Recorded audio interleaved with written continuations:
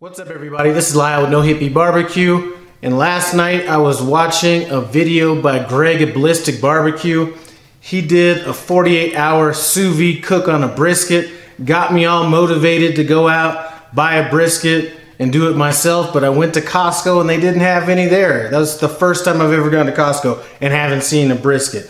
Anyway, I'm still in the mood to sous vide, I'm still in the mood for some beef, so I'm gonna be knocking out some Sous Vide Tri-Tip.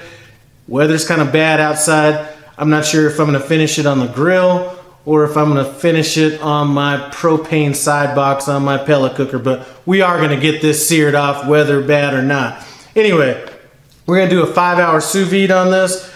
We're basically just going to go ahead and season it up with some salt, get it in the bag, let it go 5 hours at 130 degrees, and then finish it off on the grill. So this is what our tri-tip looks like. Like I said, we're rolling with some prime tri-tip on this. They did do a good job getting this fat off. There is a little bit here that's gonna basically cook off when we go searing it. Anyway, I'm just using a Mediterranean sea salt, and I did mention that we're gonna be using pepper, but we're gonna add that down the road.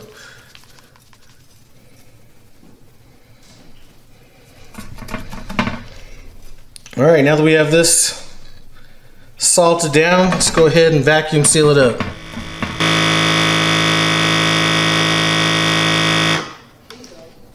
All right, let's go ahead and get this in the water bath.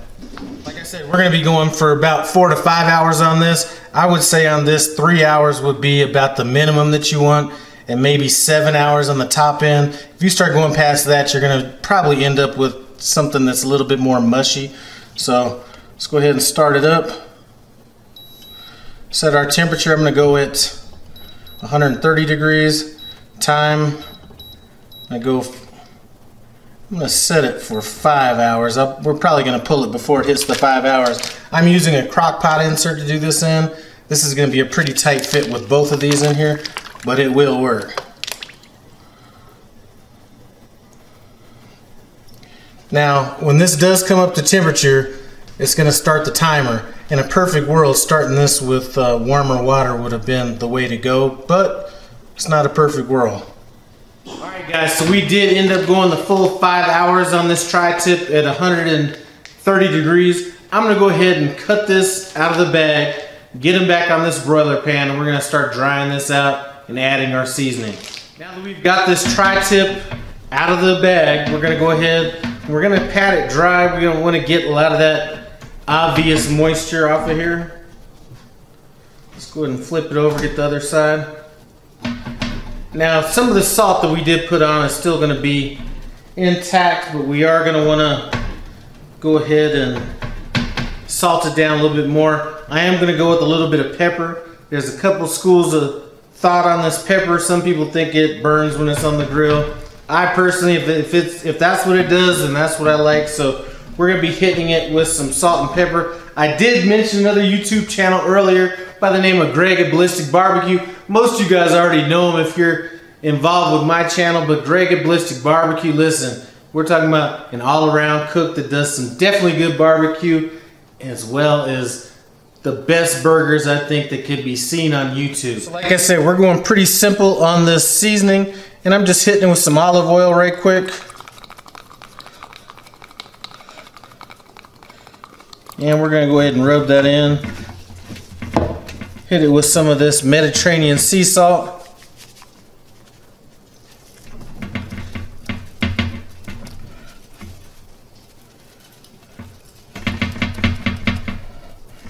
Now this pepper I'm going to be using is a pepper that was sent to me by another YouTube channel by the name of Elton's Barbecue Pit out of Norway. Let's go ahead, and this is kind of a coarse grind pepper mixture. I can't read the package, so I don't know exactly what's on it, but that's what we're putting on this. So this is some good stuff. I'm gonna go ahead and leave a link to his channel in the iCard above and description below as well. Definitely if you're into like smoking salmon and stuff like that, he has some excellent recipes out there for that. Let's go ahead and flip this over. All right, good to go. Let's go outside and start up this sear box, finish this up. Alright guys, so we got this Camp Chef Woodwind side box humming. Listen, this smoker is not just for smoking. If you got some small stuff to grill, throw it right on here too. I'm not sure if I'm going to be able to fit both of them on here or not, but we're going to go ahead and try. I'm not really looking for any sear marks or anything like that since we're cooking a tri-tip, but I am looking for a nice sear on it.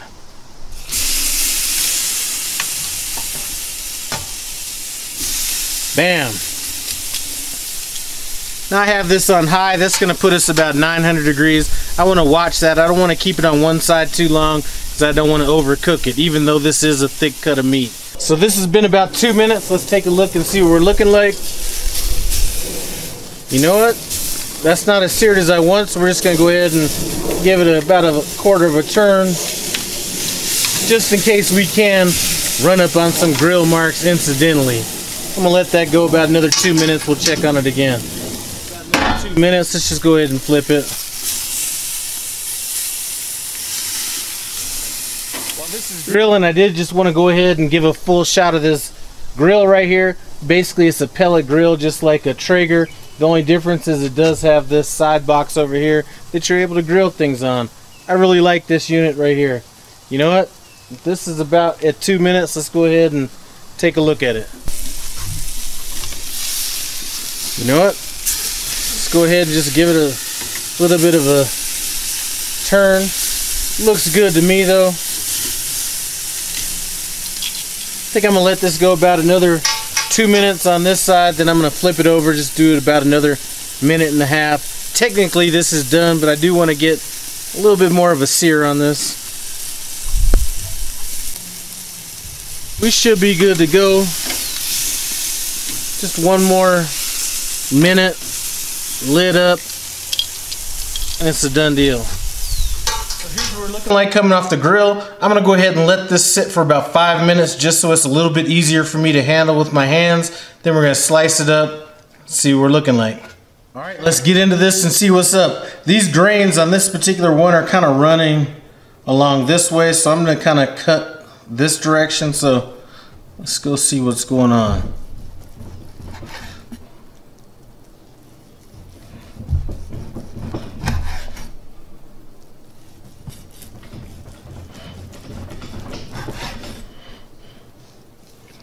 That looks good to me. Could be a little more rare, but I'm fine with that.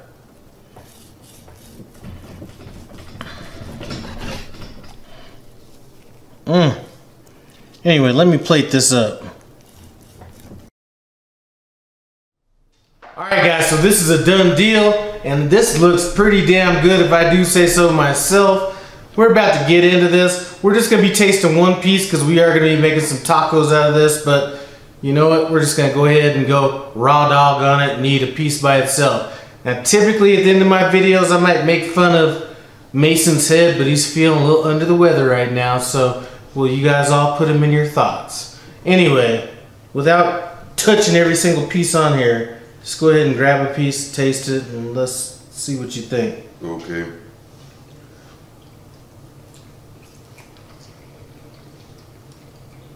First off, it's nice and tender.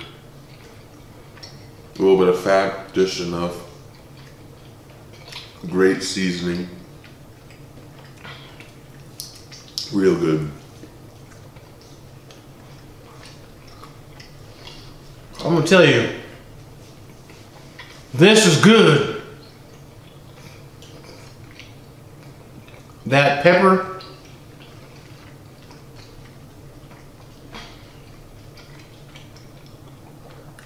was good. Now, I know there's people that say that they feel like the pepper gets burnt when you sear it. I don't taste that myself, so I'm gonna keep doing things the way I've been doing them. Like I said, I want to give 2 shout outs. Greg at Ballistic BBQ for even putting this thought in my head for his doing his 48-hour sous vide brisket, and then my boy Elton over at Elton's Barbecue Pit for providing me with that delicious pepper that we added onto this steak. Anyway, this stuff is really good, ain't it? Mm-hmm. Real good. All right, I'm telling you. Anyway, we're both a little under the weather. I'm not sure, but you know, I was sicker than I've been in the last 25 years.